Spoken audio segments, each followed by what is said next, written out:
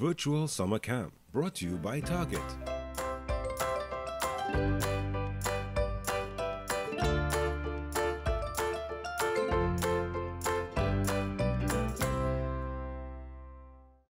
Welcome to the second episode of Target Virtual Summer Camp. My name is Adrian Winter-Atwell. I am a FIDE master from Trinidad and Tobago, also a former national chess champion, as well as Javan Smith, which is also a former national chess champion. In this episode, I will be teaching you about checks and checkmate. So let's start with each one of the pieces, and I hope that you will learn this very quickly. So let's start with the rook. So to check the king, what you have to do is line up one of your pieces with the king, okay? So in this case, we move the rook. We make sure the rook is in line with the king, and that is check, okay? So that is an example of check with a rook. With the knight, in this case, we have to make sure the king is at a jump from the knight. Remember, the knight moved in L shape. So we have to make sure the knight is literally lining up in a L shape to the king. So see the example. So notice how the knight is lined up in L shape to the king. So this is check, because the knight is attacking the king. Literally, the king is in danger, the king is in check. Let's go to another piece, and this time we're coming with the bishop. So if we line up the bishop with the king, is check. So checking the king is actually very easy. You can see how the bishop is in diagonal, lined up with the king, so that is check. Now let's go with the queen. The queen moves in multiple ways, so the queen could line up with the king to check him very easily. So in this case, the queen is right in front of the king, so we could see that that is also an example of check. The queen over there is now lining up with the king, but in diagonal. So this is another example of what a check is.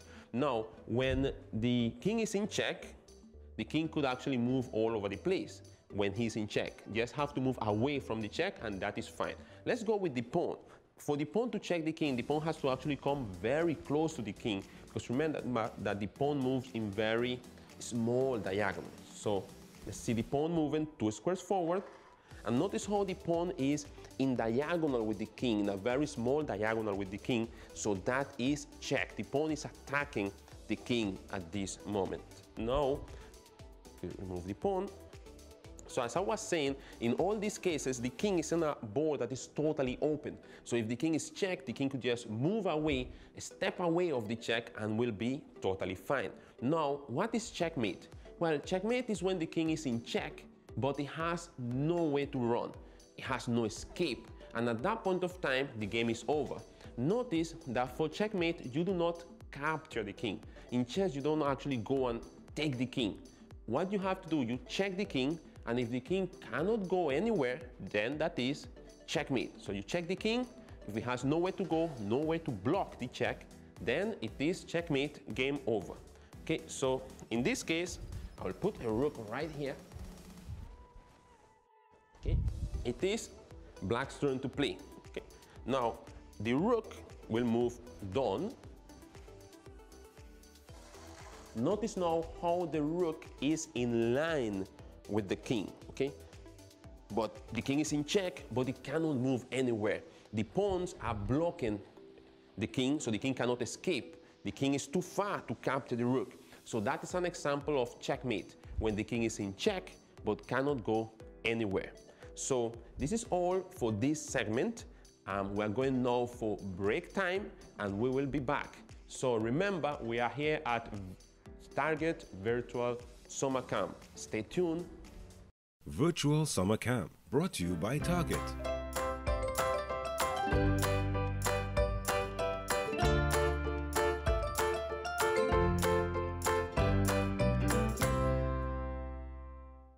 Target corned beef's there for you, yeah. Your happiness is our target. Target corned beef is here for you in so many ways. We understand the challenges of this difficult time, so we're giving you the gifts you need to make it through. When you purchase Target corned beef, you now have the chance to win family staycations plus restaurant and bookstore vouchers. Check in-store or online for more details. Target corned beef.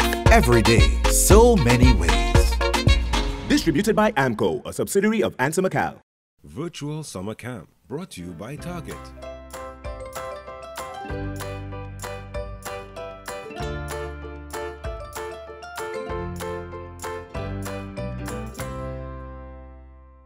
Hello everyone, welcome to Target Virtual Summer Camp, and we are back. And in this time you see that all the pieces are set up and we are ready to start learning about some concepts of the game, okay?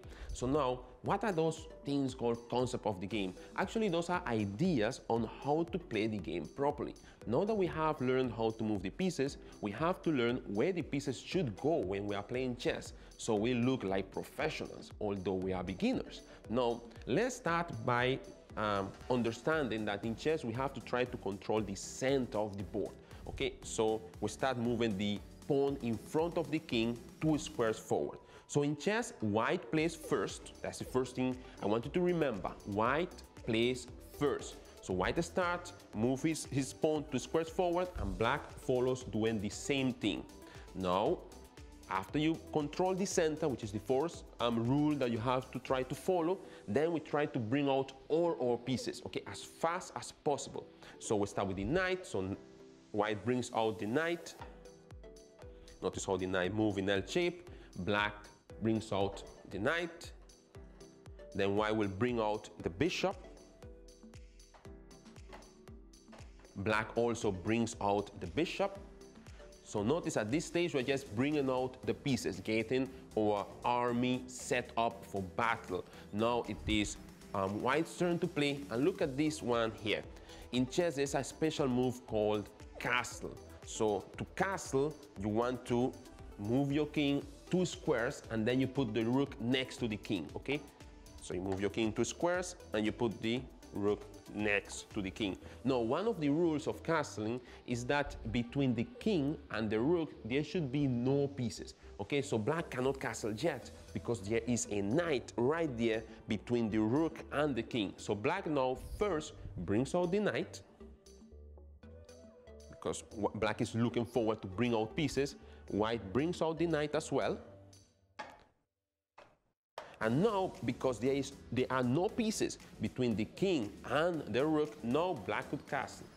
Remember, to castle, you move your king 2 squares and put the rook right next to it. That is the only time in chess where you could move 2 pieces, okay, in one move.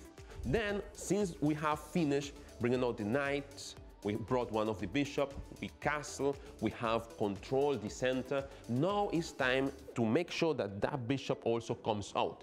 So we have to make room for the bishop to come out because the bishop cannot jump over the pawn. So we play the pawn forward 1 square. Black does the same, play the pawn 1 square forward, making sure that the bishop could come out. So this bishop could come here, could put it on maybe on e3 there. So we bring out the bishop, and black is going to do the same, bringing out the bishop. Okay. Now after you have brought the bishop, we move the queen carefully, just 1 step forward. Black does the same, 1 step forward. And then we could bring our rooks to the center. So white bring 1 rook to the center, black brings 1 rook to the center, white also bring a rook to the center, black brings a rook to the center.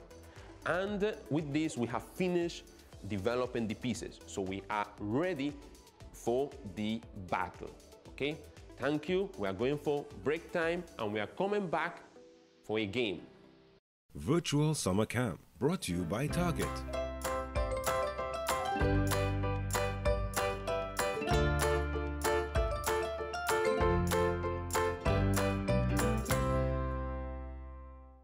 Target corned beef's there for you, yeah. Your happiness is our target. Target corned beef is here for you in so many ways. We understand the challenges of this difficult time, so we're giving you the gifts you need to make it through. When you purchase Target corned beef, you now have the chance to win family staycations plus restaurant and bookstore vouchers. Check in-store or online for more details. Target corned beef. Every day, so many ways.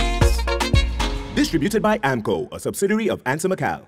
Virtual Summer Camp, brought to you by Target.